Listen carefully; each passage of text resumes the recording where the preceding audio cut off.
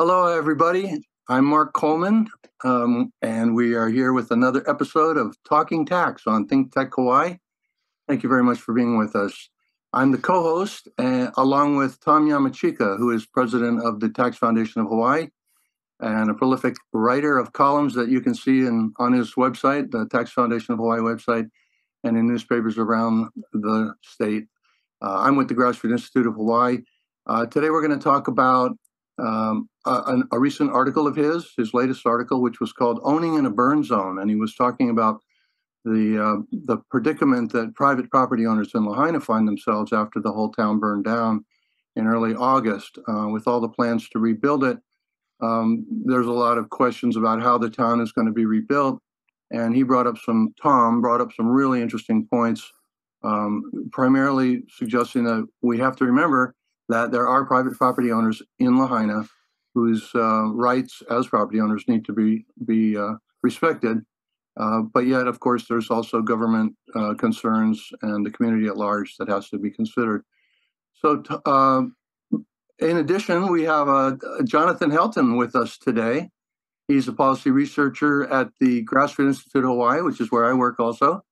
And Jonathan has been doing a lot of research recently into the Lahaina situation, Maui's zoning codes in particular, which will play a factor in the rebuilding of Lahaina. So, Tom, how about first we get you to explain a little bit more about what prompted you to write this article. I noticed that you did cite a really good article by John Hill in Civil Beat, which consisted of some interviews with private property owners in Lahaina, how some of them feel like their rights are being ignored. A lot of people want to come in and master plan top down, sort of, and yet there are people there who, they have their homes burned down and they have a big say in how it should turn out. So could you summarize that for us and what your views are on that? Well, sure. These days, there's a lot of talk in the news and elsewhere about rebuilding the burn zone that was once Lahaina. It was the former capital of the Kingdom of Hawai'i, and the question is, can or should it be restored to its former 1800s glory? Should it be keeping a character as a picturesque but sleepy little fishing town, or should it be something else? Obviously, government will have, some role to play in the rebuilding, and there have been community meetings that have kind of attempted to address what the rebuilt Lahaina is going to look like.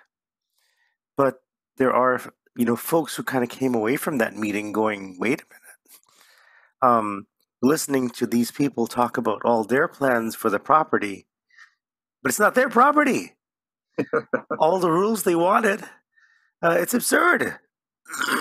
Right. The socialist mentality, they think they own the land. That's a direct quote from John Hill's piece. Right.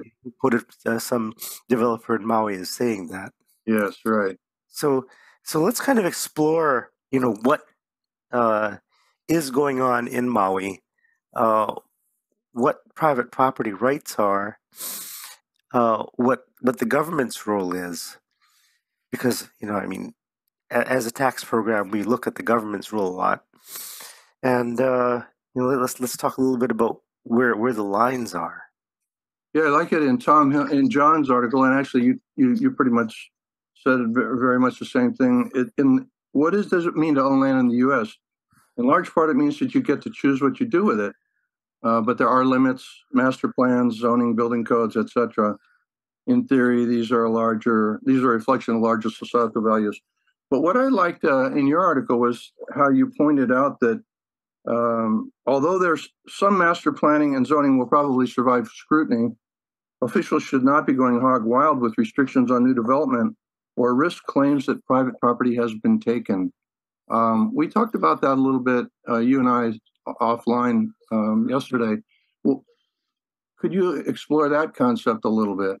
Yeah, when I talk about property being taken, I'm talking about, the Fifth Amendment of the U.S. Constitution says that private property shall not be taken except for a public purpose, and if that happens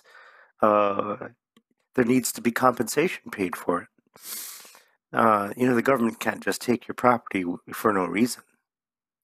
So, for example, and I'll bring Jonathan in on this at this point.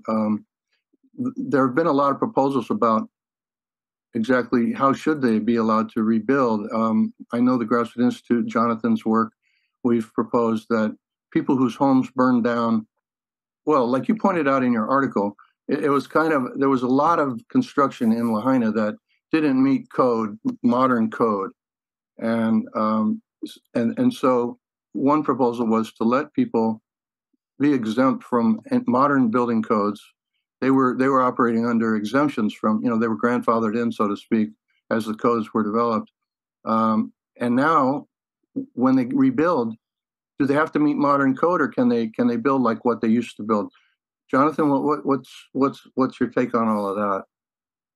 If a property was completely destroyed, it's probably going to have to rebuild under modern building code. So there's a question of how does the county offset some of those burdens, because the building code today is stricter than it would have been 50, 60, 70 years ago when a lot of these houses were put up. So there's a discussion of what code requirements should be imposed on some of these houses. And so maybe if the modern building code is what these houses are going to have to be rebuilt under, there might be room for the county to almost compensate the owners for those stricter requirements and say, maybe we would give you some zoning density that you would be allowed to either use on your land or to sell to someone else, kind of as a compensation for the fact that you're going to have to rebuild with all of these stricter standards in place. Well, let's kind of start off with the zoning laws. Now, when we're talking about zoning laws, the general rule is you build to the zoning codes that were in effect at the time you build, and if the zoning laws change, which they do over time, then you're usually allowed to keep what you got. But if you make some kind of substantial alteration to your property, then you got to comply with the current codes. But a number of the structures that were there in Lahaina when it burned down were, of course, 70, 80 years old. And if they hadn't done any substantial structural renovations, they were under 70 or 80-year-old rules. Right. So number one is there's a realization, at least some of the rights or the rights that you had as a grandfather under the old rules don't exist anymore, because everybody's got to substantially rebuild. So the justification for keeping under the old rules has kind of gone away, and therefore everybody's looking at some different set of rules that are on the table when the rebuilding happens. And I guess the first question is that a taking? And is that something that's been within your research, Jonathan? I haven't looked into the Fifth Amendment implications of rebuilding in a burn zone yet, although I'm going to go do that right after we get off this call for sure. Yeah, there's a whole body of law regarding what they call inverse condemnation, which basically says that if you substantially change the use that property is going to be put while somebody's on it, then at some point you cross the line and you got to compensate people because there's a taking under the Fifth Amendment. And these issues came up, for example, when Hawai'i was being built, because there was a lot of zoning changes when the Hawai'i development was going up, and a lot of litigation happened back then. Well, one problem with the Lahaina thing is that people are homeless, and this can't take forever to find new homes for people. Gary Kubota, former Star Bulletin, Star Advertiser writer, he wrote a really great column on Tuesday in the Star Advertiser, an opinion column, and the title was "Rebuild Lahaina Town Soundly and as Quickly as Possible." I loved what he was saying. He says, let's not get caught up in the global warming discussions and pushing back the locations of homes and businesses from the shoreline in Lahaina, where it was a fire that destroyed the town, not the ocean. Taking away the use of the harborfront property would be government overreach. And then he says, if Amsterdam and Venice can find solutions to keep existing businesses in or near near areas in structurally sound buildings, so can Lahaina. So again, I'm wondering how much leeway the county is going to be willing to give local homeowners and businesses to rebuild their homes quickly, which would require, I think, some exemptions from the zoning codes, waivers of fees that cost money, and other things that kind of get in the way of doing things quickly around here. Jonathan, what do you know about how the governor's emergency proclamation applied, his housing proclamation, versus what's going on at the county level from Mayor Richard Bisson? Yeah, I want to get into that, but real quick, just by way of comparison, so the Paradise Fire in California in 2018, that happened in November of 2018, and the first certificate of occupancy was issued in July of 2019. So it was less than a year after that fire that people were able to start rebuilding to some extent. Now, I need to look further into whether or not the state of California or the local government provided any sort of waiver or incentive for quick rebuilding, but obviously it's possible. But to comment on the emergency proclamation, so the second emergency proclamation that Governor Green issued in October, he did specifically exempt Lahaina. And on the other hand, Mayor Bisson's emergency proclamations, he's issued several of them, and they're not just specific to housing. They cover a lot of different things. But right now, those emergency proclamations at the county level are not going to have much of an effect on rebuilding, because no one's allowed to rebuild anything right now. As far as I know, EPA, Army Corps of Engineers, the county, they haven't even cleaned up the entire burn zone. So those emergency proclamations would not really have a real effect until the cleanup is finished. Yeah, so nobody's issued any building permits at the moment, right? Yeah. Tom, what I read in the paper just the other day was thousands of Maui property owners, primarily in Lahaina, haven't yet been given government permission to clear their debris. Altogether, 3,500 homes were lost in Lahaina and upcountry Maui, and only about 900 people have been able to get government permission to remove debris. I mean, this whole thing is like being run by, it's a snail fest, practically. I don't even know that, I remember one of the early complaints was that the insurance adjusters weren't allowed to even go in there and assess what's happening.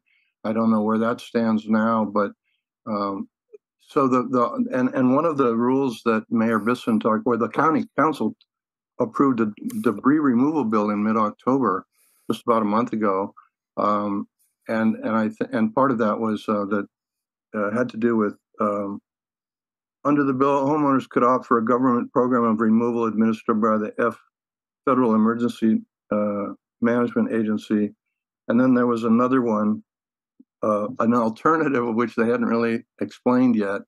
But according to one article I read, it costs tens of thousands of dollars to get this stuff removed, and so I don't know. It's a really complicated situation. What do you think about that, Tom?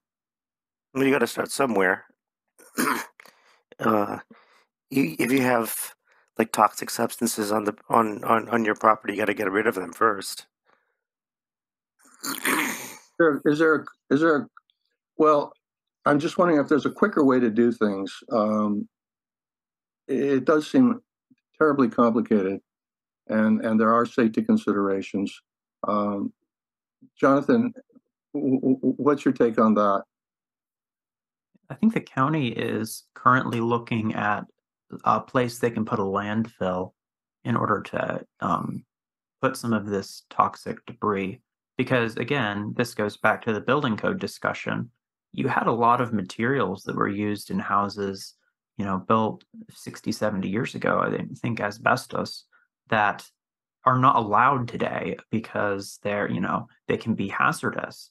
And so all of that's burned, and you don't want that getting into the ocean or the drinking water. And so even trying to figure out a place to move these debris to does take consideration. You can't put this in a normal landfill. Obviously, you wouldn't want any of that sapping into the drinking water. So it is complicated, and I don't have a clear answer for exactly how you run a cleanup of a burn zone. And I'm focusing my research on what happens once people are allowed to rebuild.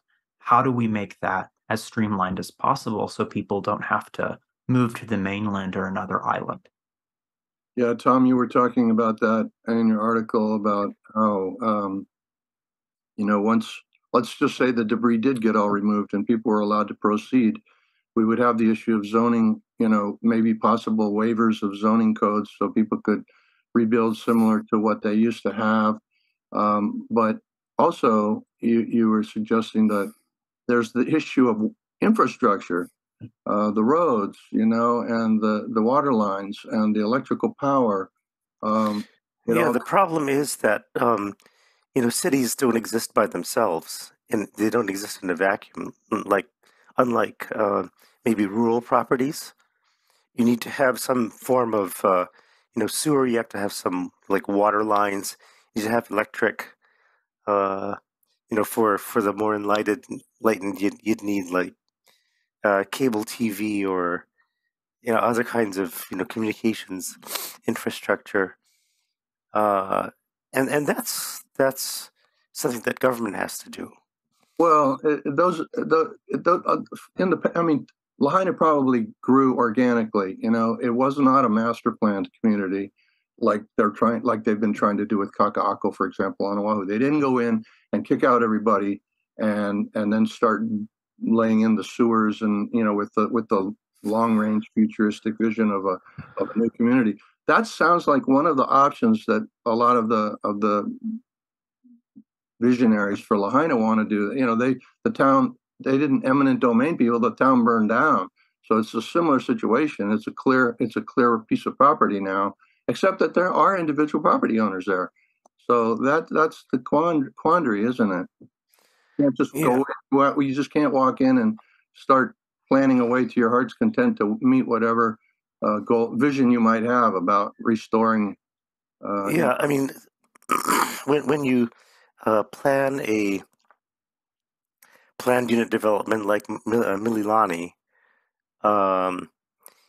you basically have the developer own all of the land first, and then they can make all the decisions at that point. That's fine. They can they can create rules on what kind of houses you can have, what kind of houses you can't have, what kind of setbacks you can have, how what your floor area is, what your ratio is, and all of that they can put into a document called CCNRs, with covenants, conditions, and restrictions, which new buyers in the property either sign up for or they don't get in. But at least at that point there's an element of choice as to whether you're going to accept those restrictions or not. Right, kind of like private zoning in a way. Yeah, but the big difference is that for the folks in Lahaina, they own the property already. Yeah. And it didn't have those restrictions before. People are proposing restrictions now, and I mean, is that really fair to them? Yeah. I'm Jonathan, what would you suggest should be, what would you recommend for the future of Lahaina? Some of the, in terms of zoning waivers or changes or whatever. So to begin with, you have to, if the county has plans for the houses that were burned down, they know what the density was, they know what the setbacks were, they know the floor area ratio, they know all of that. So what the county could do is, if they don't want everyone in Lahaina to rebuild exactly with the same density that it had, because zoning codes have been updated, they could allow people to sell that additional density somewhere else or add it to their home in a different manner. Alternatively, they could simply allow people to rebuild to the previous density level they had. A lot of the businesses and shops on Front Street probably were not built with modern zoning code. They didn't have setbacks or parking requirements that you would have to have now. The county could waive that if it has the building plans. Obviously, if it doesn't, that's another issue. But in addition to zoning, you also have to think about special area management permits, and you have to deal with those. And because so much of Lahaina was near the ocean, that may factor into the situation. I don't know what the answer is there. Well, certainly, one possibility is for Lahaina to be designated some kind of special district like Waikiki is now. And I don't know whether that's helpful or hurtful, but it certainly makes the rules different and uniform within the community, but maybe non-uniform everywhere else. Yes, that could help. Well, yeah, there's so many competing visions for the place. It reminds me of the protests that were trying to keep tourists out, and a lot of those people weren't even from Lahaina. They weren't even from West Maui. We have all kinds of visions to, like, preserve the waterfront and setbacks, kind of what Gary Kubota was talking about, what you were talking about. But ultimately, I think it's going to be up to the property owners and in working closely with the county. Is your sense, Jonathan, that the county is open to waivers and working along the lines you suggested?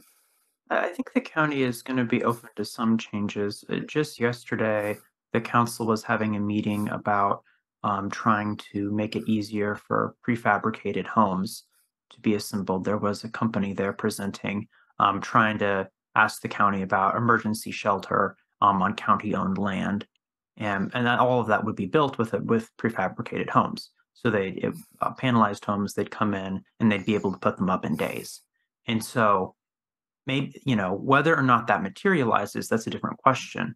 But it does indicate that there are conversations going on about some more innovative ways to address at least the temporary housing needs.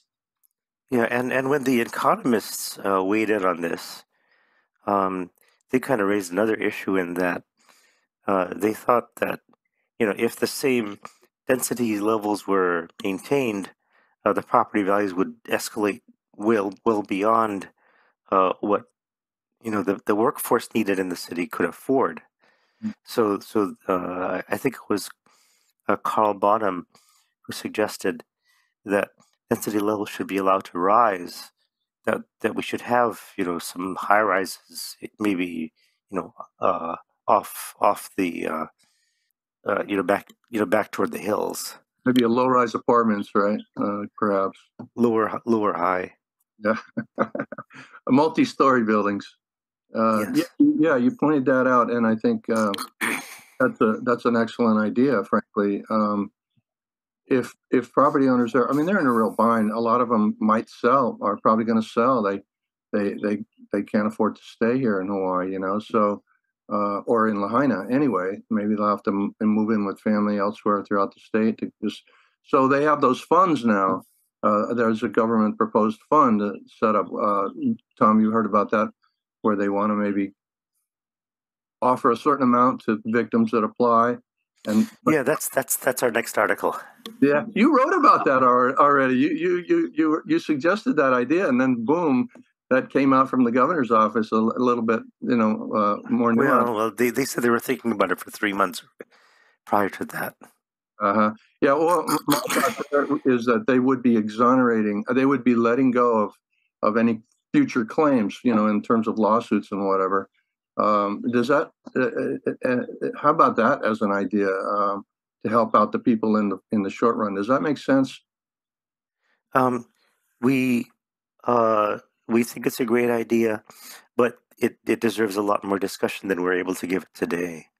Yeah, I'm just worried that the folks there are going to be living in hotel rooms or shelters on the beach or whatever for a lot longer than should be because of all of the concerns, all of the restrictions on home building in this state. Jonathan, have you got any last thoughts about what could be happening over there? Yes, I would like to give kind of a PSA. Later today, the Maui County Council, or I guess later on Wednesday or Thursday, whichever day this is, I guess I'm lost. But the point is, Maui County Council is considering a bill related to property tax relief.